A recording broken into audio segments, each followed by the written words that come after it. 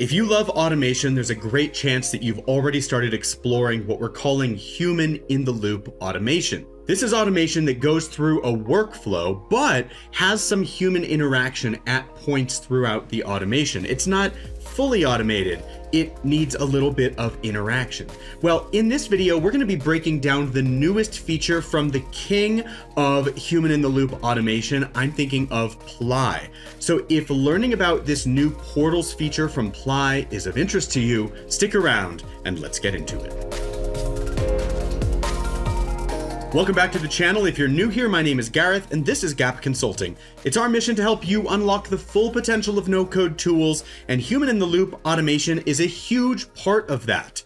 In this video, we're going to be taking a look at Ply's latest feature, the portals that they have just released. It's going to allow you to do even more with human-in-the-loop automation. But before we get to that, let me first invite you to join me for some automation training. Doesn't matter what tool you're using, automation follows the same rules, and I break it down for you in my free training. Grab that training at gapconsulting.io/webinar-registration. But without further ado, let's hop on into my screen and take a look at what we've got going here. And I want to invite you to join me, follow along here in your own Ply account. If you don't already have one, please click the link that I've shared with this video. It's a great way for you to show some love back to the channel. We greatly appreciate it. So here I am inside of Product Hunt, and you can see that Ply has just launched their new portals. And this is how they are discussing this. They're saying forms powered by AI and your data. Ply Portals are powerful form-like experiences that are connected to your data in real time. Combine your processes, AI, business logic to make your ideal customer workflows. No coding required. Let's take a look under the hood and see exactly how this all works. I'm flipping into Ply now. This is a brand new Ply account. I haven't actually taken any steps in here yet. I'm going to create my first portal. Now, first I'm asked to give my portal a name, but before we get to that, let's brainstorm a concept here. Like, what could we do with a portal that maybe we couldn't do on its own with just a basic automation? Well, let's imagine a workflow. Let's say people go to our website and are taking some sort of action. They're filling out their information, and we need them to go through an onboarding process. Now, that onboarding process is going to follow a very linear path, but people could start and stop at multiple times. They could come in and do one part, come back later and do the second part. So I've put in Airtable some ideas here. Over in Airtable, we have a contacts table now. I have a name and an email and a stage. This is very bare bones. I imagine if you launched something like this, it would be much more complicated, but I'm boiling it down to the bare elements for demonstrative purposes. So here we are, we've got these three different stages. We have the agreement signature that needs to happen. That has to happen before we can move on to step 2, which is we get their pay deposit. And then in step 3, they are fully onboarded. So we need to bring them through these different stages of the onboarding process. Now, the other option is they're not even in our system. They might not even already have an account inside of our database yet. So all of this can be brought into our Ply portal. Let's map it out and start building how we could imagine this type of process to work with a portal. So let's give our portal a name. We will call this onboarding, and we will create this new portal. Now, once we create it, it's going to set up the basic building blocks of the portal. Namely, this is what happens to start the thing off. Users are going to load this URL. Then we're going to get this interface, and then we're going right to a thank you screen. Now, obviously, we're going to build a lot more in the process here. So inside of the build section, note that I'm in build mode. I'm going to click in here and add on my interface. What do I want them to interact with when they first get here? Let's say we ask for their email address. So I can just go email input, drop that in, and just for simplicity's sake, we can just do that. Now, at this point, people will come in and see that interactive portal asking for their email address. We can even add a title here. Let's say, please provide email. And then that user will be able to put in their email address. Now, the cool part about this is we can now ping our database and figure out where this user is in the process. So let's go down under the submission here. After they've put in the portal, we're going to add a new step. And we're going to add an integration. So here I'm going to click integrations, and I'm going to find Airtable in my search bar above. Now, Airtable is a tool, obviously, that we can connect with here. But what do I want to do? I want to find that user inside of my Airtable database. So I'm going to come down here and I'm going to find the search records advanced. I haven't actually done this before in Ply, so I'm hoping I'm using the right step. But first we need to connect our account. So let's go ahead and connect us up to Airtable. As you would imagine, this is pretty point and click. So we can add our integration, we can add a base, all future and current bases in the workspace, and grant access. Or you can be more granular and only give access to specific databases. Now you can see the Ply is getting connected with Airtable, and then we can provide our connection name. Apparently I did connect here once before. This is going to be called Gareth Space, and we're going to save it here. And we've now been updated. So let's find now after the previous steps. So I'm saying after the previous step is run, then I want to search for my records here in Airtable. Let's continue on to the next stage. So let's start by connecting to our base. I've called my base in Airtable Ply Portal Test, so we can search for it here. Let's go PLY. There it is, Ply Portal Test. Now, if you have multiple tables, you'll need to select the table. Of course, I only have the one, so it's easy to find. It's my contacts table, and I want to filter it by a formula. I want to find the record where the email address that was provided here is being used to search in this field. So let's provide that search formula. So I'm going to say, all right, back over here, we've got the please provide your email. You can see I didn't actually complete this step. So I actually need to go back and run this to create sample data. So back in my portal step, I'm going to say run to create sample data. Let's go ahead and click on run here. This is exactly what the portal looks like. This is how my users are going to interact. I'll provide my email address and click done. This will now be used in the next step. So I've captured my email address in the portal test. And now I can go into my search records and we can bring that in. So here we go. We say grab whatever the output was for this.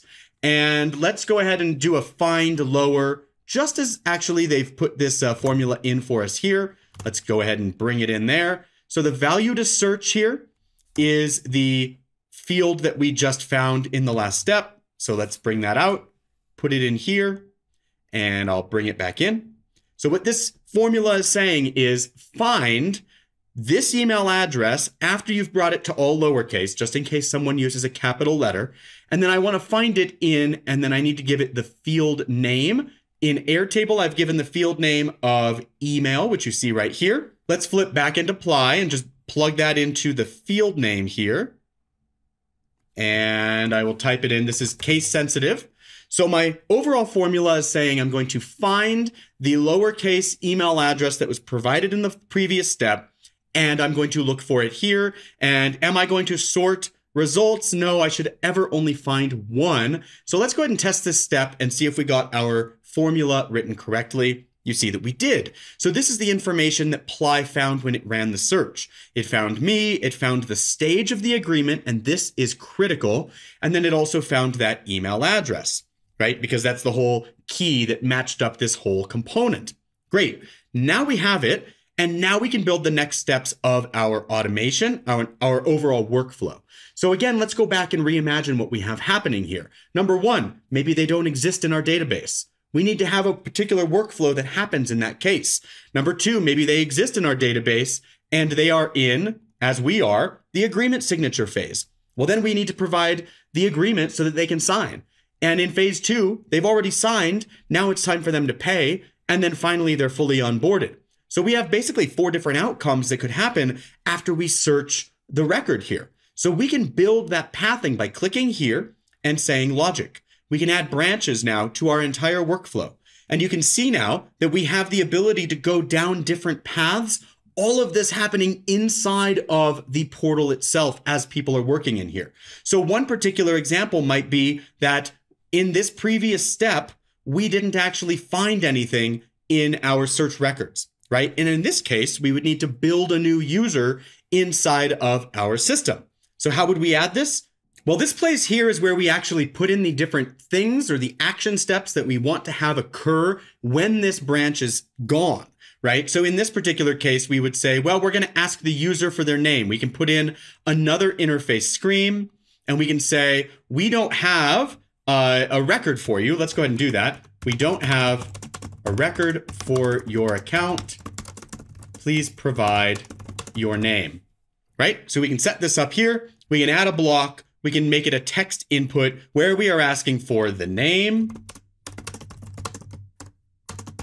And when somebody submits this, we would then create the new record for them. Now, how do we control the logic in the branch? Well, that's easy too. First and foremost, I like to name my branches. You can see here it says branch 1. So let's close down this little side panel and we can drill into this. We'll click on branches. And here you can see we've got branch 1. I can rename this to be no user exists. And now we set up those conditions. So I can say, well, back here, when I searched here, if I found no output, right? So let's go back to that previous step. I'll bring in the primary field name. And for the condition now, I will say that it is empty, meaning that we did not find anything. That's essentially what this is saying, right? So let's find that is empty. So in the condition where I performed a search for that email address and I found nothing, then I'm going to get a branch that says, we don't have a user. Do you want us to create a new user for you? Please provide your name. So now we've accepted that input, and let's go ahead and actually set up this step. We're going to go ahead and run and create the sample data again. I'll put in my name, Gareth, and I'll say done. Perfect. And now we're going to use that in the next step, which will be to add that data to Airtable. So again, in this same branch here, I'm going to click the plus again, and I will say integrations to Airtable. In this case, I'm going to create a new record, and I'm going to add both the user name and email to Airtable. So we're going to select that Airtable connection again. Let's go continue now. We'll select the base ID again. It was called Ply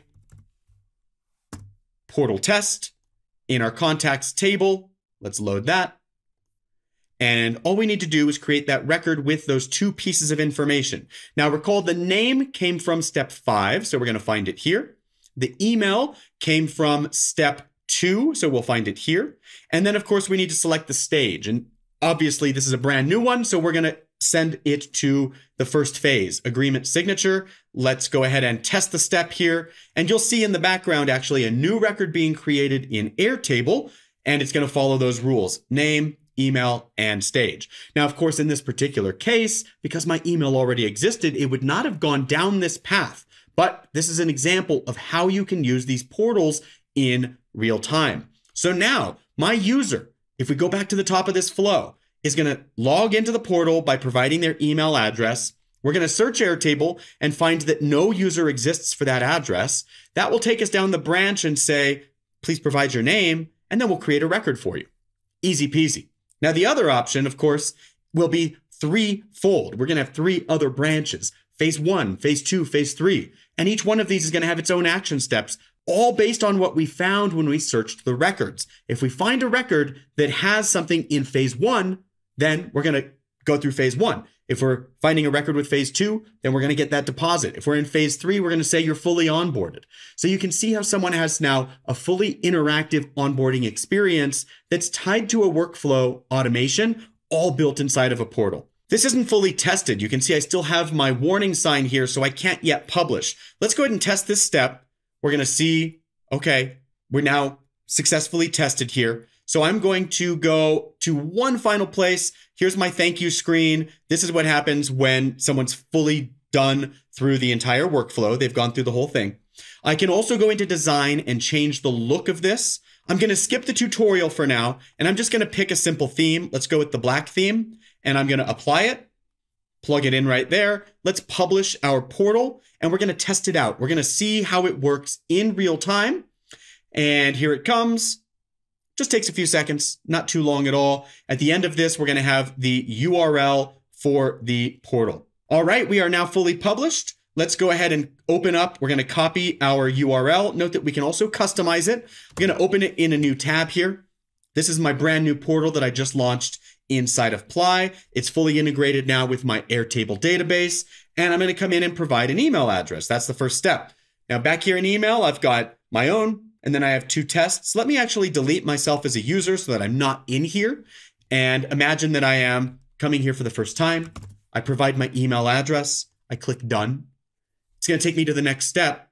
So as we were testing, we went down a path that we did not intend, which means that we set up our logic incorrectly in our branches. We have to go back into our branches and fix that. So right here, we clicked on the field name. And what I'm noticing when I go back in here, if I get rid of this and I hit that plus and I look down here, this is like not within the record that we actually found itself, which is probably part of the problem here. So let's not use that. Let's drill into the record that we found and say, use the first item.